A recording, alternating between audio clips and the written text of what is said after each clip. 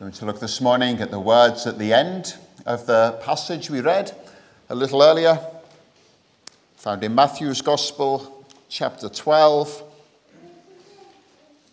And Matthew says in verse 17, this was to fulfill what was spoken through the prophet Isaiah. Here is my servant, whom I have chosen, the one I love, in whom I delight. I will put my spirit on him, and he will proclaim justice to the nations. He will not quarrel or cry out. No one will hear his voice in the streets. A bruised reed he will not break, and a smouldering wick he will not snuff out, till he leads justice to victory. In his name, the nations will put their hope. You can look at a photograph of somebody, or if it's somebody from history, perhaps a painting, a portrait of them. And when you look at this photograph, this portrait, it doesn't tell you everything about the person, but it tells you something about them. It tells you certain things about them. Or you may read a short pen portrait of somebody, a description of them using words. On the back of a book, there will sometimes be a few lines telling you something about the author of the book.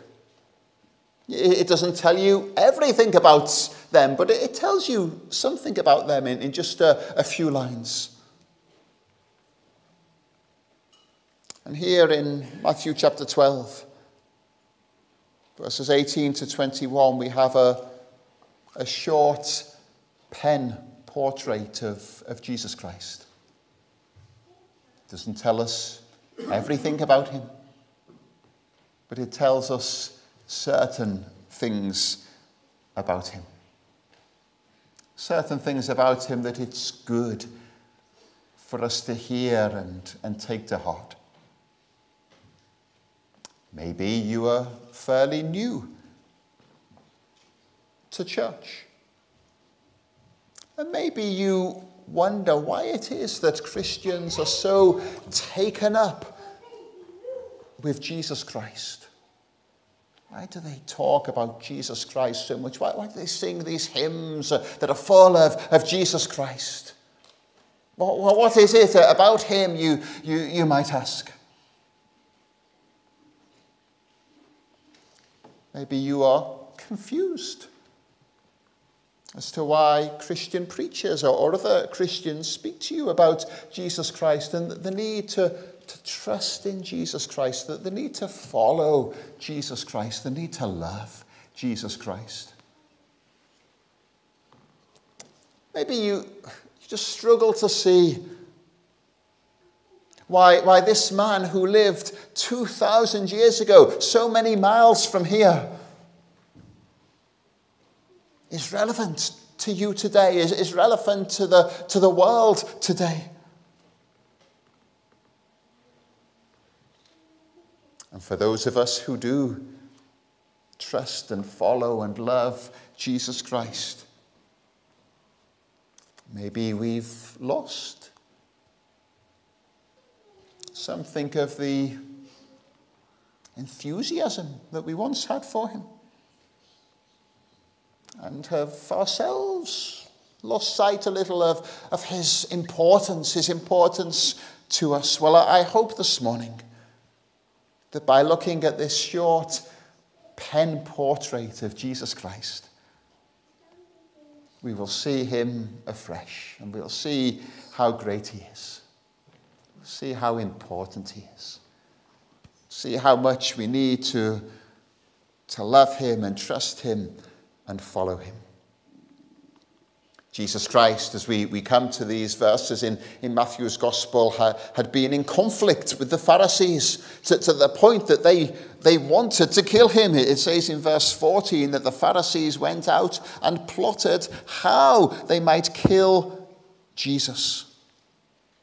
And so we're told in verse 15 that Jesus withdrew from Capernaum for a while. Not because he was scared of the Pharisees, not because he was scared of their plots to kill him. He knew that he had come in order to die, but he also knew that it was not yet the time for him to die.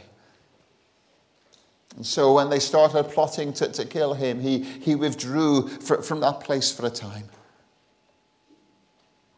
And yet, as he withdrew and went elsewhere, we're told that many people, verse 15, followed him.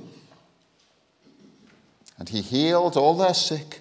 But, verse 16, he warned them not to tell who he was. He did not want unnecessary fuss and popularity to get in the way of the work he had come to do. And Matthew says in verse 17 that all of this was to fulfill what was spoken through the prophet Isaiah. And Matthew then quotes a prophecy in Isaiah. He quotes Isaiah chapter 42, and the first of the 4 servant songs that we have in the book of Isaiah. And here in verses 18 to 21, quoting Isaiah chapter 42, verses 1 to 4, we have this pen portrait of Jesus Christ. And what does it tell us about him? Well, first of all, it tells us that the Lord Jesus Christ is perfect, is excellent in every way. Jesus Christ is God the Son, come into the world as a man. Earlier on in Matthew's Gospel, in the opening chapter, speaking of Jesus' birth, it says, the virgin will be with child and give birth to a son, and they will call him Emmanuel, which means God with us. He is God the Son, come into this world as a man. And this quotation from Isaiah 42, it begins with God the Father saying 4 things about his Son. First of all, Jesus Christ is a servant. Here is my servant, God the Father says. Jesus Christ gladly, willingly, lovingly served his Father in everything. You think of Jesus Christ as a boy growing up in Nazareth. You think of him going to help Joseph in the carpenter's shop. Joseph gives him a hammer and some nails, and the boy Jesus starts hammering those nails into a piece of wood.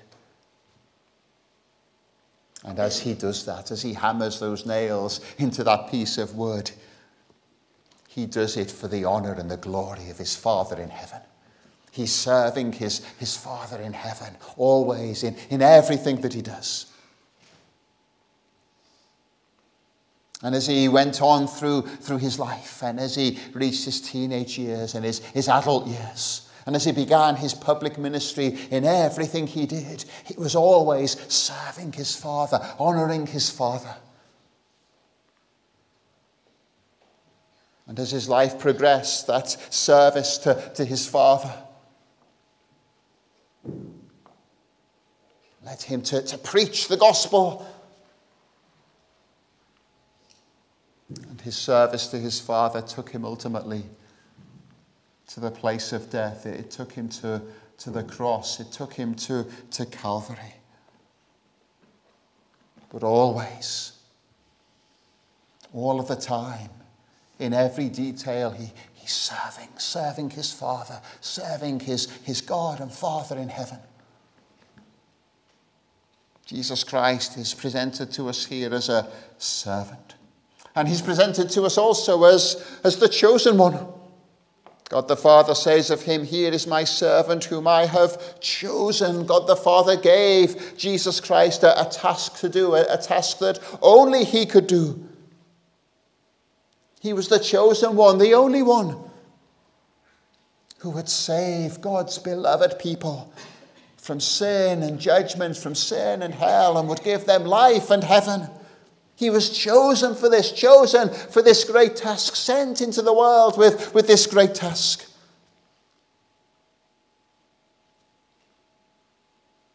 And he was loved by his Father. "Here is my servant whom I have chosen, the one I love." How Jesus Christ is loved. How God the Son is loved by God the Father. God has no beginning. When there was nothing else, there was God. When there was no world, there was God. God has always been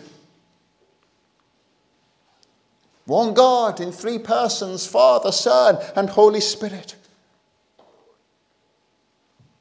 And there always has been and always will be perfect and holy love between Father, Son, and Holy Spirit.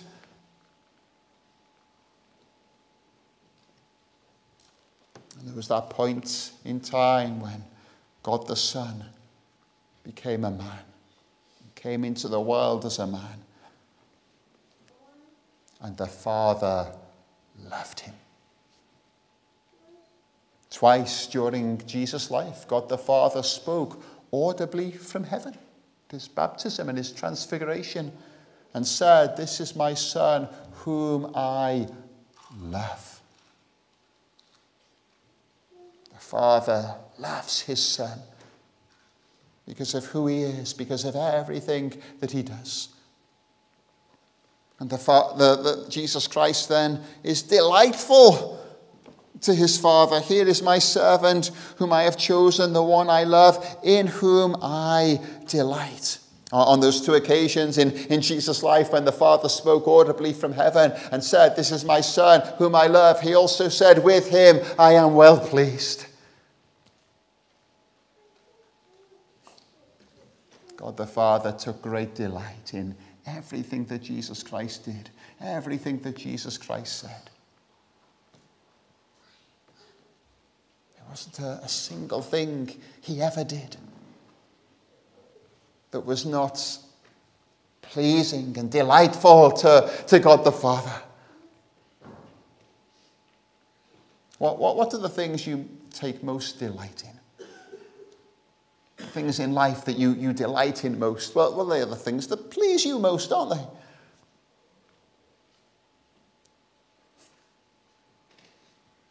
And nothing is so pleasing, so delightful to God the Father as the life and the work of his beloved Son. "Here is my servant, whom I have chosen, the one I love, in whom I delight."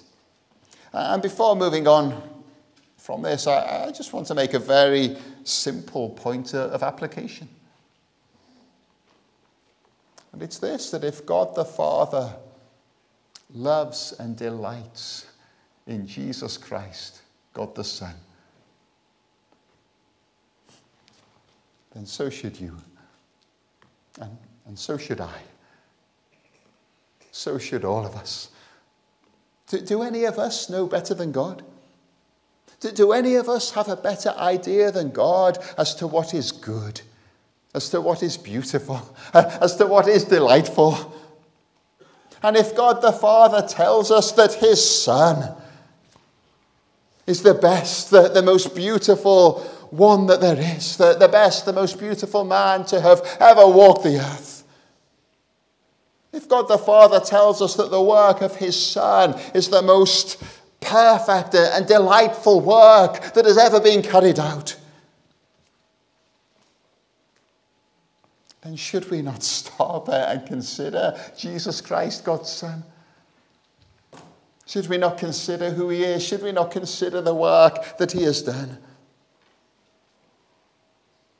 Should we not love him? Should we not trust him? Should we not follow him? Should we not delight in him too? Let me set you a challenge. Read through the four Gospels, Matthew, Mark, Luke, and John. Read through them carefully, thoughtfully, looking at Jesus Christ as you do so. And then see if you can find anyone, anything in your life, in the world today, in history, anyone, anywhere, anytime, that is more worthy of your love, more worthy than your delight, than Jesus Christ. The Song of Solomon tells us that he is the chief among 10,000, that he is altogether lovely.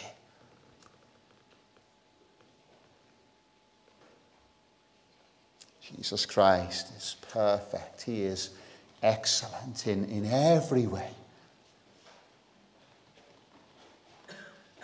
The one whom the Father loves, the one in whom the Father takes delight. And we too are called to love him and delight in him. But then secondly, in this pen portrait of Jesus Christ, we see that Jesus Christ has done a great work. He has done a great work. The second half of verse 18, God the Father says, I will put my spirit on him, and he will proclaim justice to the nations. God the Son was given a great work to do. He was chosen for a great work that only he could do, the work of salvation. He came into this world as a man. In order to do that work, he came into the world as a real man. He did not cease to be fully God, but he became fully man. He had real flesh and blood, a real human nature. And he knew the limitations that brought. So when Jesus Christ came into the world as a man, took on a human body, he couldn't be in two places at once. He got hungry. He got thirsty. He got tired. He was a real man, a real human being, just like us. Just like us in every way, except that he was without sin.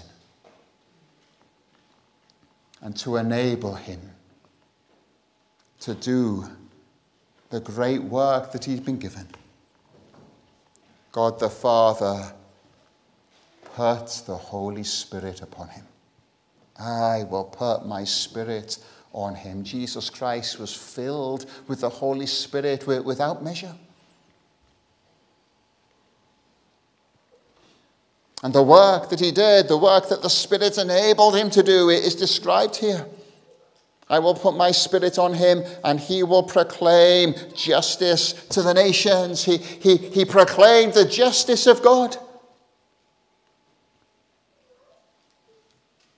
The Holy Spirit was upon him to enable him to preach a message. We have this described to us beautifully in another quotation from Isaiah, the book of Isaiah, that's quoted elsewhere in the Gospels. Isaiah chapter 61, the Spirit of the Sovereign Lord is on me, because the Lord has anointed me to preach good news to the poor. He sent me to bind up the brokenhearted, to proclaim freedom for the captives, to release from darkness for the prisoners, to proclaim the year of the Lord's favor, and the day of the vengeance of our God, to comfort all who mourn. Holy Spirit was upon Jesus Christ, and he preached, he He brought a message, the message of heaven. And that message here is described as justice. He will proclaim justice to the nations. Filled with the Holy Spirit, Jesus Christ proclaimed that God is just. And that God will judge the world with justice. And that's deeply troubling for us, isn't it? Because Jesus Christ also proclaimed that we are all sinful. We've all sinned. We will all be dealt with in justice. But Jesus Christ also proclaimed that he is the one who satisfies God's justice. He is the one who satisfies God's justice on behalf of his people. Jesus Christ proclaimed that he would die to take the justice, the just judgment of God upon sin in the place of his people, so that they can be justly forgiven. He said in chapter 20 and verse 28 that the Son of Man came to give his life as a ransom for many, to pay the price, to suffer the justice, the judgment of God upon sin.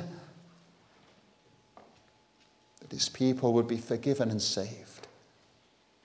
He proclaimed this, the justice of God, and that he is the one who saves people and satisfies the justice of God. He's come and he's done a great work. But then a third thing we see in this pen portrait of Jesus Christ is that he is kind and tender. He's kind and tender. Verse 19 says, he will not quarrel or cry out. No one will hear his voice in the streets. This simply means that though he preached justice, and though he preached with authority, he was not full of himself. He was not aggressive and harsh as he did it. He proclaimed the good news about himself with kindness, with tenderness, and was so very different to that to the Pharisees, that the Pharisees at the beginning of this chapter were so harsh in the way they were dealing with the people. Jesus Christ here is contrasted with them. He's not harsh, but he's kind and tender. And his kindness and tenderness was seen especially in the way he dealt with people. And especially in the way he dealt with the weak and the needy, with those who came to him conscious of their sin and seeking his forgiveness. And these two lovely pictures are used to help us to understand that the kindness and the tenderness of Jesus Christ. A bruised reed he will not break, and a smouldering wick he will not snuff out. Think of reeds that grow along a riverbank. And in Jesus' day, reeds that grew along the riverbank would often be put to practical use in different ways. They could be cut down and they could be used to make pens or flutes, musical instruments, and so on. But reeds that were bruised, reeds that were damaged, reeds that were considered to be good for nothing, they were simply thrown away and destroyed. But Jesus Christ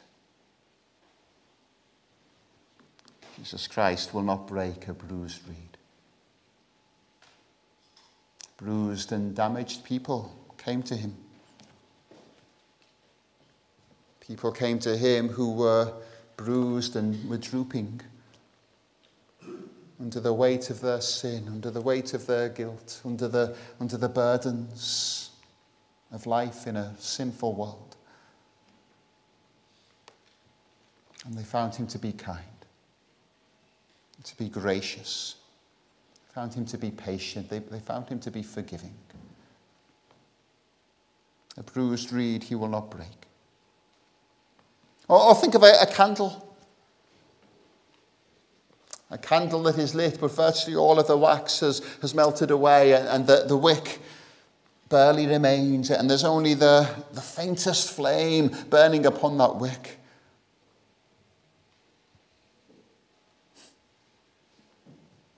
And we think to ourselves, oh, we need to snuff that wick out. Well, Jesus Christ does not snuff out a smouldering wick.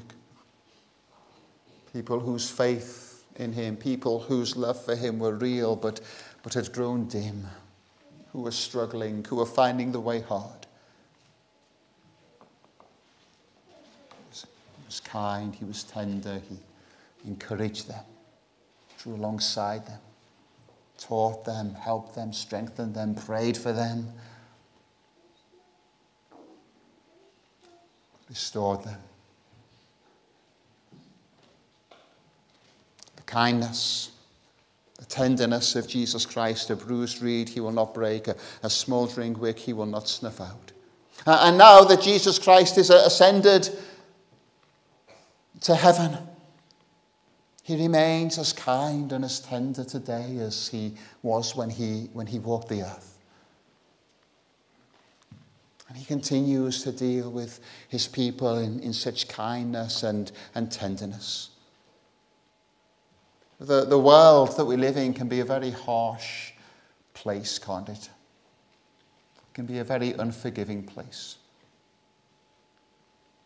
In some ways, it's a strange world that we live in, isn't it? We hear so much today about respect and tolerance and so on, and everybody's got to accept one another and all the rest of it, and yet at the same time, we have things like cancel culture and people being hounded for a passing comment they might have made on social media 10 years ago. And there is so much harshness. And perhaps some of you live, some of you work, maybe day by day in harsh environments where there is nastiness and backbiting, and perhaps you're weary. You're just weary of the harshness of the world in which we live. And perhaps you wonder where you can find grace, where you can find kindness, where you can find tenderness, where you can find patience, where you can find forgiveness. Where you can find these things in Jesus Christ. He is kind. He is tender. He is not soft. He is strong. He is firm. He rebukes sin with all authority and calls us to repent. But when we come to him in true repentance, he is so very kind and tender and forgiving. And the fourth thing then we're told in this pen portrait of Jesus Christ is that he brings hope.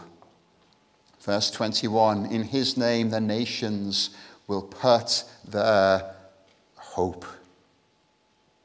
Told at the end of verse 20 that he leads justice to victory. He will one day judge the world with justice. And the message of Jesus Christ and what he did on the cross to satisfy the justice of God and bring salvation, that message goes throughout all the world today. And people whom Jesus Christ, people who turn to him and trust in him, they are saved, they are forgiven. He brings hope. He brings hope to all who turn to him. He brings hope to the Gentiles, hope to the nations. Of how the gospel has spread throughout the nations. Here's Matthew writing about Jesus Christ, and there he is in Capernaum, the region of Galilee.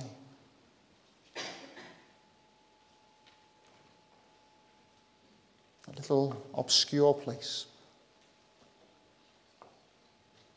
Matthew says, and in him, in his name, the nations will put their hope.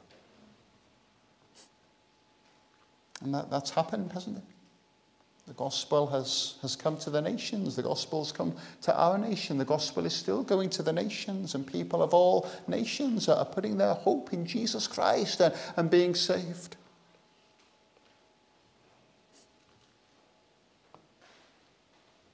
In his name, the nations will put their hope. Left to itself, the world is such a hopeless place. You see it sometimes, don't you? You see it visibly, almost on the faces of some people. Just a look of utter hopelessness. And for all the progress that there has been in the world, real hope is something that people find that they cannot discover. For all the progress that there's been in politics and technology and medicine, people remain the same as they've always been. For those of us who've lived in this country all of our lives are, for the most part, more comfortable than the lives of our grandparents. We have more things than they ever had, more opportunities than they had. But are people today any happier than they were a generation or two ago? Are they any kinder? Are they any more content? Do people today have any more hope in the face of death and judgment and eternity than people of past generations had? The world cannot produce such hope. But there is hope. There is hope for a hopeless world. There's hope for you this morning. There's hope because there is someone who is altogether lovely. There is someone who is delightful in every way. There is someone who is perfect and excellent in every way and in everything he's ever done. There is hope for the world because there is someone who brings justice and who satisfies the justice of God and brings forgiveness to all who believe in him. There is hope for the world today because there is one who is kind and tender and forgives all who truly come to him. Faith and repentance. There is hope for the nations.